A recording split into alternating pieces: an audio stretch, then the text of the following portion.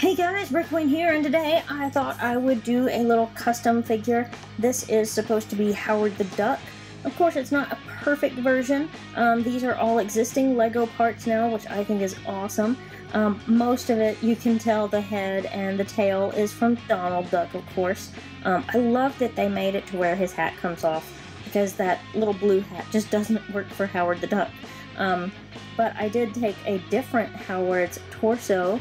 Let me know in the comments if you know what I mean by that. But anyway, this is just my little custom version of Howard the Duck. Like I said, using existing Lego pieces. So let me know your thoughts about it in the comments below, and if there's any other customs or things you want to see, let us know, and I will see you guys later. Click here to check out more of our recent videos, and don't forget to subscribe!